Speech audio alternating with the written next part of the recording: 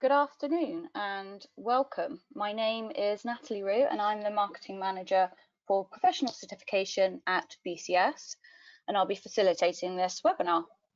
Today we'll be talking about the new BCS Foundation Certificate in Agile, and we'll cover the approach taken when developing the syllabus, why we aimed to make it agnostic, and about the development of the certification, question balance and why it was needed. We will also discuss what your Agile career could look like, taking a dive into the full pathway for a career in Agile.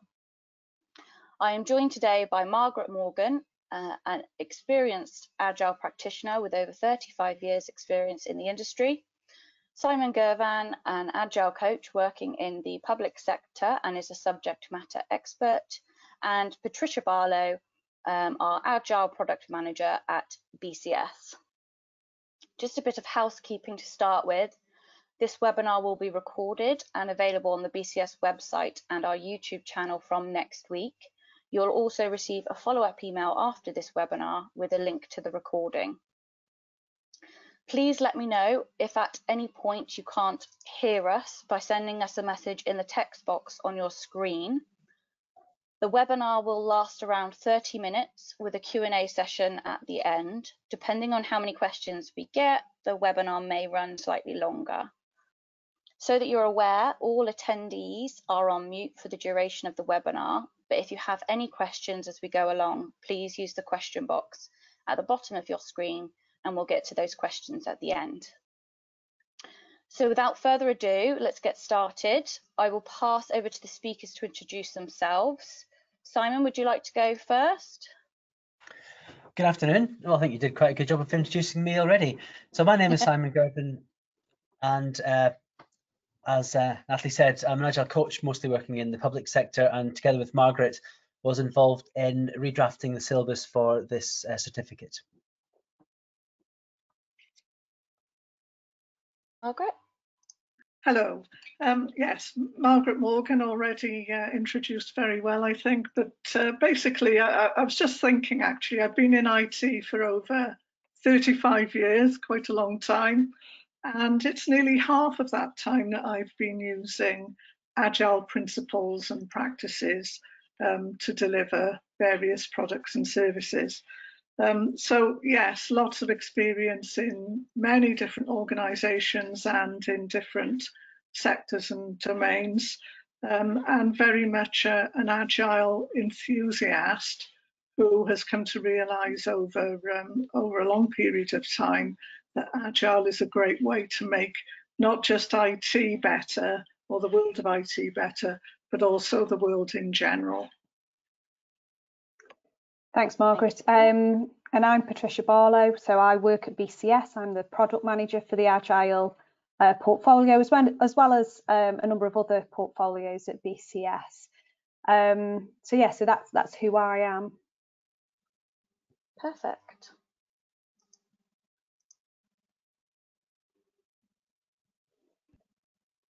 So the first topic that we've got, or the first slide to sort of look at, is what is Agile? It's a term that's used quite a lot, and especially at the moment we'll see a lot of people talking about Agile ways of working and making sure that we're Agile to move forward. But I suppose if I go to yourself first, Simon, what does Agile actually mean? What actually is it? It's a widely misunderstood term and it's widely abused, unfortunately, which is part of the reasoning behind how we built the syllabus, as it happens, but we'll come to that later. Agile is just an approach to delivering value, and it's an approach that is, on one hand, very much common sense. It's about focusing on understanding your customer. It's about identifying value that you can deliver relatively quickly so they can get use of it quite quickly and they can help tell you if that's the right thing. It's about helping get all the right decisions made at the right place and empowering teams so that they're making better decisions and they're able to deliver better products. And all that sounds really simple and really common sense. And yet when we look at how people traditionally develop solutions, whether they're software solutions or not, that's often not how we do it.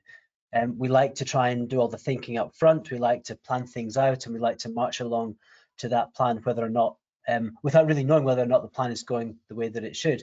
And there's a real kind of weight of history and expectation and management theory that drives people away from thinking and behaving in a way that the Agile Manifesto and Agile practitioners like ourselves would be favouring. So at a foundation level, it's a really important thing to understand why it works, what it's trying to do, but also that it's a really difficult thing to do well and to expect it to be hard. Brilliant.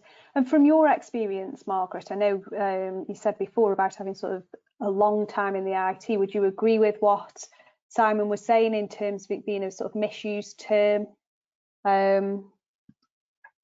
Yes, I think you're absolutely right. So quite often now, if I go into a new organisation, I find people will say to me that we're agile, we're being agile, we're doing agile. And in fact, they're not at all. All they've done is picked up some of the maybe the Scrum ceremonies, etc. They may be doing a daily stand-up or a daily Scrum and doing a retrospective or whatever, but they're really not agile at all. And it's quite frustrating in a way, because that sort of behaviour gives agile a bad name.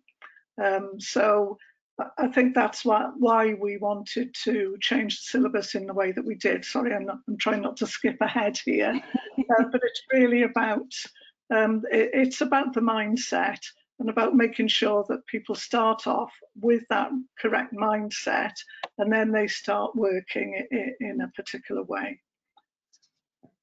Fabulous. I think if we move forward then onto the next slide and talk a little bit more about the certificate and why it was created. BCS have had an Agile certificate for a while. You know, we've used the Agile Foundation Certificate before, but it really came to a point where we thought we needed to take a look at it, refresh it, and really start to understand what we wanted to get out there into the marketplace to make sure that some of the misunderstanding of Agile was dealt with. So Margaret, as you were talking before about sort of companies saying that they're Agile and not really knowing it, is this part of the thinking behind the certificate? Yes, definitely. So in terms of the approach, we were very careful before we started amending the syllabus to think about the vision for this product. And of course, that is an Agile technique in itself, is to create a vision before you do anything else. And that really made us think about who were the target audience or the target customers for the certification, and how we could make this new product better than other offerings that are about. In other words, the differentiator in Agile terms. And that's why we included in the new syllabus a 25% weighting on what we call the Agile mindset. And the mindset part of it really focuses on the manifesto and the principles and how they contribute to successful Agile deliveries of products and services. And of course, not just in the digital domain, these Agile principles can just as easily apply to non-digital products and services.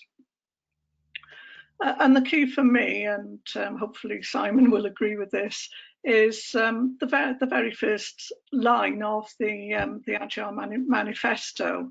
So we need to value individuals and interactions over processes and tools. And that's really my soapbox domain, if you like. Far too many organisations now immediately look for a tool and a process when they want to become agile. And it's really about not looking for tools and processes. It's about looking at your own context and applying the Agile principles to work out how you can deliver value to the business. Fabulous. I do completely agree, Margaret. And it's also worth pointing out that both Margaret and I are coaches and practitioners. We're not salespeople. We've not got products to sell. We're not trainers. We've not got courses to market. So we were coming at this from a very much a user's perspective and trying to make it very very clear that it wasn't about a method or an approach, it was about a whole mindset. And when we were doing that visioning work, we're also mindful of the things that have changed since the first syllabus was created 4.5 years ago. Partly the other offerings the BCS has. So we wanted to, and this needed to fit in alongside the Scrum syllabus and alongside the Agile BA syllabus, and also needed to fit in with the progression within this certificate from foundation up to practitioner. So we're very clear to think, well, what is a foundation syllabus and what's the foundational knowledge? And it wasn't foundation from the perspective of it's the simple, easy one at the beginning. It was more from a perspective of what are all the foundations that you want to build upon as you grow in your career as an Agilist, and can we get those kind of foundations set out, but do so in a way that makes it simple. So one of the challenges we saw with the original syllabus and with some of the other material around the space is that because there's so much to think about and there's so many things you could do, it's very easy to quickly get confused and to throw too much stuff at people. So we tried to kind of pare it right back and focus on helping candidates really understand the basics. What does the manifesto mean? What does it mean in practice? How are the principles applied? What are the things that people do in order to be agile, not just the practices and the rules around Scrum and so on? Brilliant. And I think that's exactly what we wanted to do with the certificate, wasn't it? Was to make it something that was useful. The whole purpose of any syllabus, any exam, any certificate is that the person who sits it can then go and do something different in their day job, can then go and apply it, can then go and really make a difference. And I think what both Simon and Margaret have spoken about, it really puts that in the right place. So if we move forward and start to think then about what's actually in the course, as I say, we're looking at making sure that as somebody sits this course, as they get that certificate, it means that they can do something different and then improve the processes or improve the ways of working in their own organisation. Simon, would you say that what we've got included in the course does that enable somebody to do it differently and to really understand it, to make a difference? I think it gives them the information that they need to make the right choices. And some of those choices might be to go and get a depth of knowledge by doing a Scrum certification or hiring a certain kind of person in their organization. And it's really about focusing on like I said a second ago, the basics and what makes people get value from Agile and how can they avoid some of the pitfalls. So we've changed around the order of some of the things. So it's very common in an Agile course to leap straight into the manifesto, which is fine. But then it becomes a little bit adversarial sometimes, where it's almost you're saying to people, whatever you did before is wrong, this is the right way to do it. And what we wanted to do was to help lead people through it a bit more and understand where does Agile fit. And it's in that more volatile, uncertain, complex and ambiguous space, which is not so good for classic traditional approaches. And of course, we know the world is moving more in that direction, which is why Agile becomes more frequently the right answer, but not always the right answer. And then we wanted to give them all that foundational knowledge and spend time on some of those basics, so talking about each of the value statements, and then enough about the roles without trying to get into the same level of detail the Scrum certificate will get into, and enough about the practices, not to teach them the practices, but to make them aware of the practices so that they can either maybe understand if their organization is applying things that they should be, maybe prompt them to ask questions of their teams if they're in a leadership position or if they're managing work or Agile teams, are helping them ask the right questions of the people around them. Because as Margaret said earlier, it's very common to go into organizations that will tell you they're being Agile, and when you look at what they're doing, they might be doing Scrum and they might have sprints and they might have things they call stand-ups, but they're not getting the value to the customer in the way that you would expect them to. So partly this is about helping people that want to know enough about Agile but not be a practitioner, give them enough knowledge and confidence to ask the right questions of those that are or are claiming to be practitioners. In terms of the content covered, it's not massively different from the previous. We've tried to simplify it, as I said. We've tried to take out some of the, there was a bit of an assumption that scaling is inevitable. So we want to help people avoid scaling first. So that's why we've changed a bit at the back about scaling, where we've turned it around to saying, here's some things you can do that prevent the need for scaling. And then probably the decision to scale is one you would not expect of somebody to have this level of qualification for, you know, maybe in the practitioner space. So there's things like that. We're trying to make it simpler. Fabulous. And Margaret, was there anything more that you wanted to add in terms of what the course involves, or equally how it differs from the previous certificate? Yeah, I think really just to emphasise what Simon was saying, if you look at other certifications such as Scrum, I think they tend to focus more on what you should do. Whereas with this Agile Foundation, what we wanted was really for people to go away from doing the training to encourage them to think about how they do things rather than what they do. It's quite a difficult concept really to explain, but this takes us back to the mindset, and it really is about that mindset of thinking more about what you're doing and how you do it, rather than following a process which tells you what to do. So almost like switching people's brains back on if it's been switched off because they're used to following processes and using tools. And I think that is very, very difficult to teach in a 3-day training course. But hopefully the way that we've phrased not just the syllabus, but also written the questions for the exams is going to push people in that direction so that they come away being able to explain why you would do a certain thing and how you would do it, rather than just recall things and describe them. The other thing worth mentioning is the rules around writing syllabuses have changed between when this syllabus originally came out 4 years ago and this year. So we had to write the syllabus in a different way and use that taxonomy and that language like explain and describe and recall. It wasn't as simple a job as just looking at the language and refactoring it, because a lot of the things in the original syllabus, you couldn't just write the new syllabus in that way. So we had to kind of really rethink how we would express that and what we'd then, you know, help the question writers with the right questions and help syllabus training providers with putting the right content in their courses, and also allowing candidates that did want to try to study for this just from the syllabus and the reading list, you know, give them enough guidance that they could reasonably expect to be not that surprised at any question that popped up. Fabulous, thank you. I think if we move forward and take a look at why would we take this course, that, you know, there's a few people that we need to consider. There's those that are taking the course for themselves. We call those the end user. That's the candidate who's going to sit it. But also we want to think about why take this course as an employer. Why do you want your employees to take this particular course? So Margaret, Simon, between yourselves, I suppose, looking at it from both an end user perspective and an employer perspective, why this course? What is it that they're going to get out of this that's going to help them with their future career? I think the slide explains it relatively well, and we've kind of alluded to it in the past couple of answers.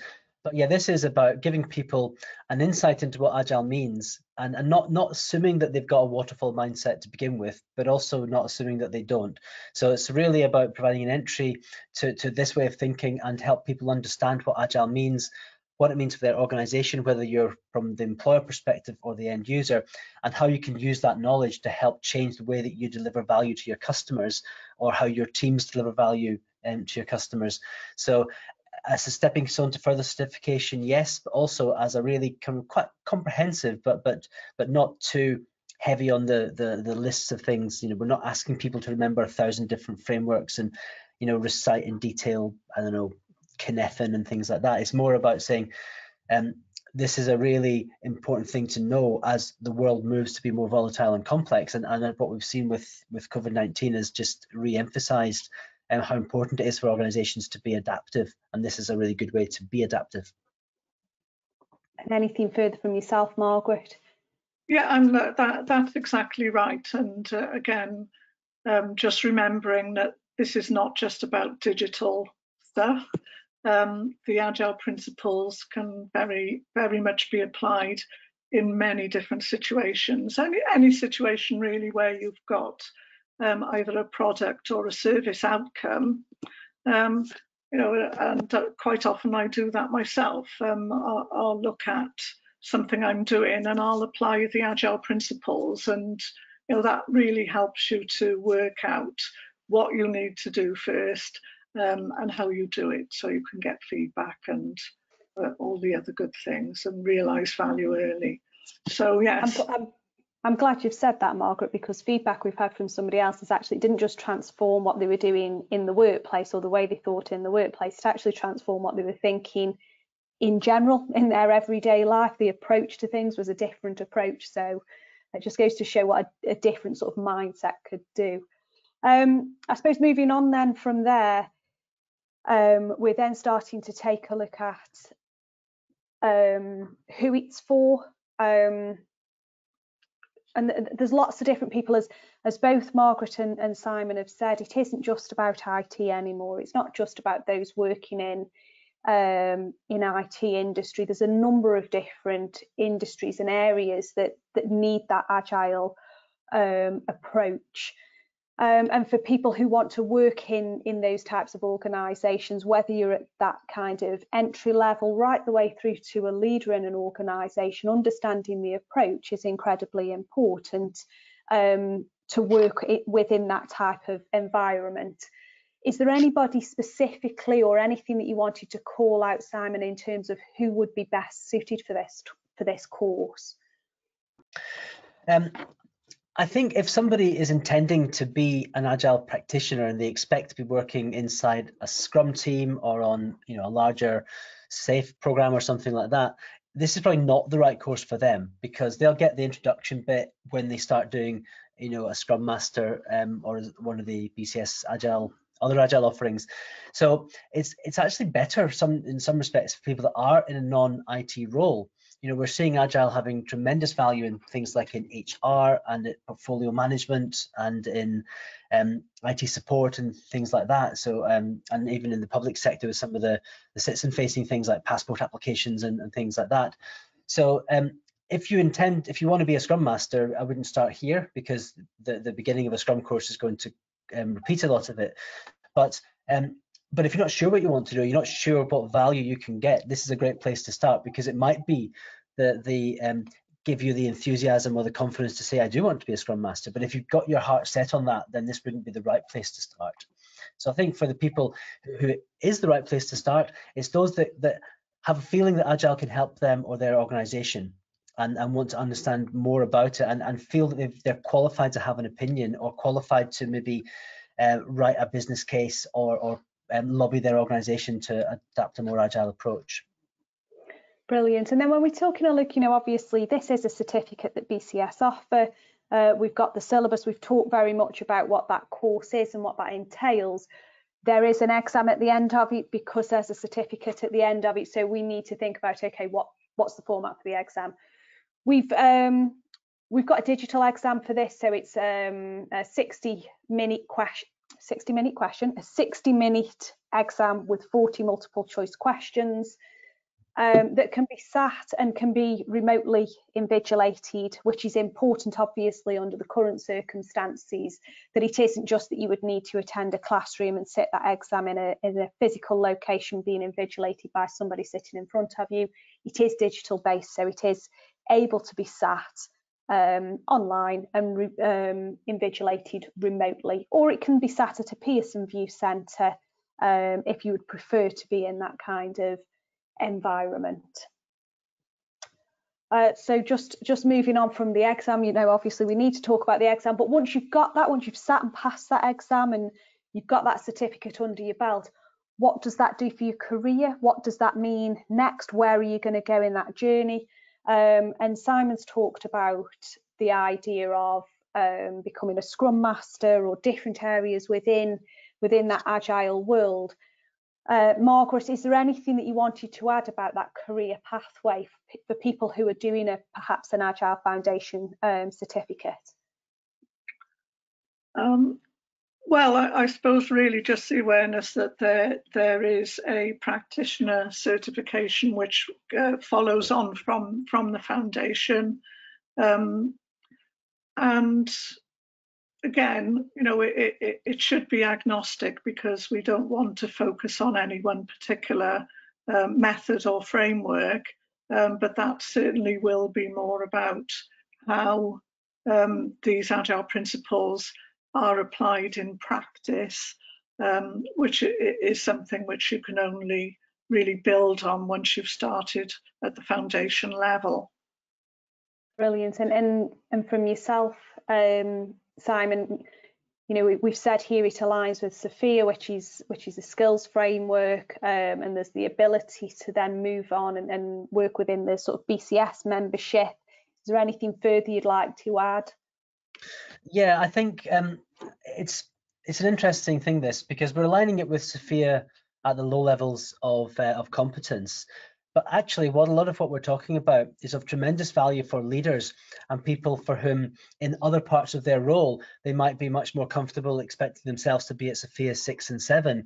But if you're Sophia 6 and 7 and you're there because you're applying a very kind of structured command and control, CEO rules the world approach to your business, then this kind of certification can help you repivot your leadership intent and become a better leader. So it can actually really improve your performance at the high levels of Sophia, even though in the face of it, it's a level 3 certification. So there's a little bit more to it, I think, than it appears. Fabulous, thank you.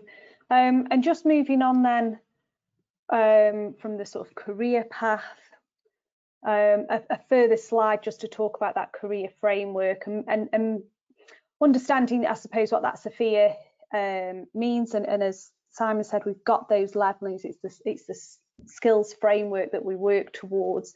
At the end of completing this certificate, you are given BCS membership, which is a great offer. It's something that you'll get as part of completing the certificate. But there's so much within that membership that can help to take your career further. So it's important that we sort of mention that's something that you can look at. Just conscious of time, so just sort of moving forward from there, it's about the next steps. It's about, okay, if you want to sit this certificate, what do you do now? There's the BCS website that's got lots of information on there. So as an end user, as a candidate, or as an employer, absolutely go onto our BCS website and take a look at the information in and around the certification. As a training provider, if you speak to your key account manager, they can talk to you about how to add this particular certification to your portfolio of certificates that you offer. And we'll then start to look at how we can support you and train you and really make sure that your sales teams are able to sell it, but also that your trainers are comfortable with what it is. And alongside that, you'll get the courseware from BCS and the sample papers, so that you're in a really great position to offer this out to your candidates. So for the candidates, there's the website, and the employers, there's the website. Training providers, you've got your key account manager from there.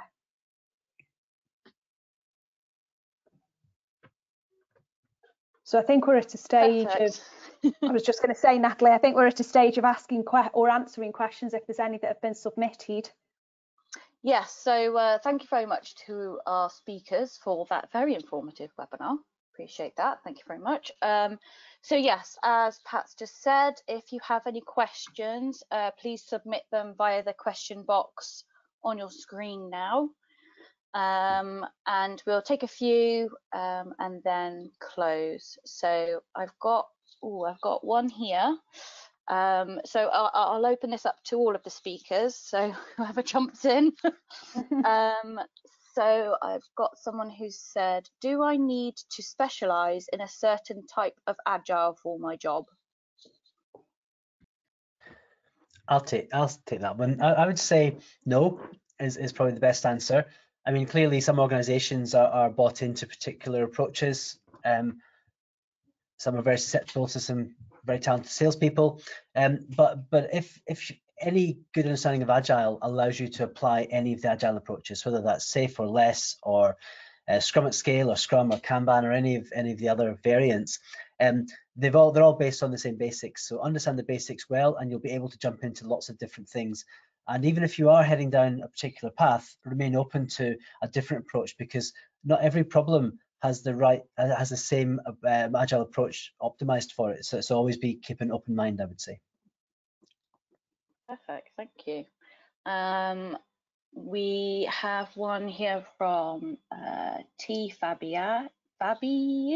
Sorry if I got that wrong. How many levels are there to complete the Agile certification?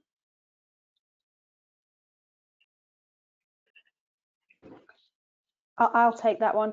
We've got the Agile Foundation course, which is a certificate in its own right. If you want to move up and do an Agile practitioner course, you absolutely can do it. There is that progression between the two, but equally one is about giving that fundamental knowledge and the other is about practicing it and being that advocate for it. Equally, you can also then start to, I suppose, specialise from within there. So the Scrum Master type approach, etc. So you can just do the one and that gives you a great certificate in itself, or you can start to progress through the levels, but that will be dependent on what you need and what you're after and what your employer is after, I suppose. Okay, thank you for that, Pat. We've got one, once you pass the certification, is the validity only for a year or 2? No, it's valid. The certificate is valid. The membership with BCS is for a year, but the certificate is valid. Okay. Next question. Do you think Agile will continue growing as a methodology? Maybe Simon?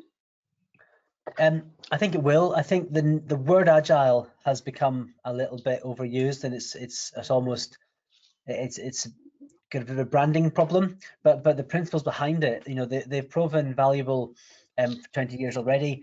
I think there's a big shift now into much more how do we make organizations agile. So this notion of organizational agility or business agility, and how do we fundamentally change how we structure work beyond just a single team building a software product. So far, I think all the manifesto values have held up really well. So I can't see that changing, although some of the branding might change a little bit. Yeah, I think Simon's absolutely right. So in the 17 years that I've been doing Agile, the principles are still there and they're exactly the same. And I'm always amazed when I come into a new situation and those principles still apply just as much as they did 17 years ago.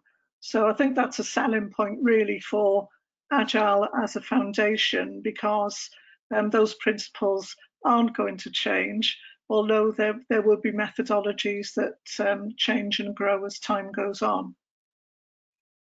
Perfect, thank you, Margaret. I will take one more question. So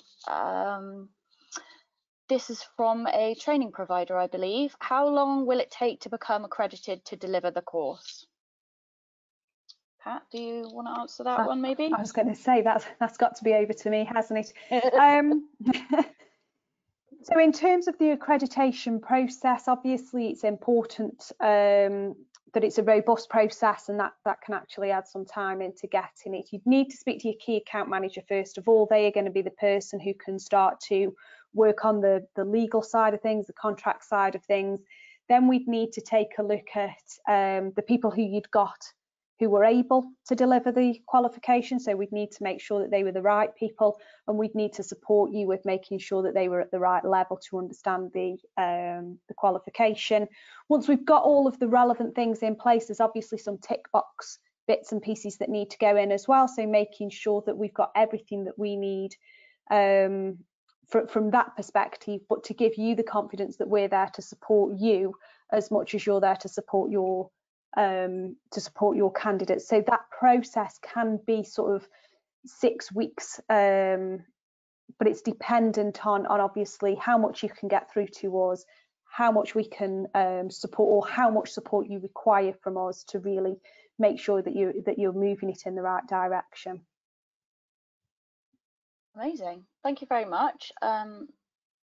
Thank you to our speakers, and thank you all for joining us on this webinar today. For more information about the new BCS Foundation Certificate in Agile and all of our other Agile certificates, please go to bcs.org/Agile Certified. Thank you very much. Thank you.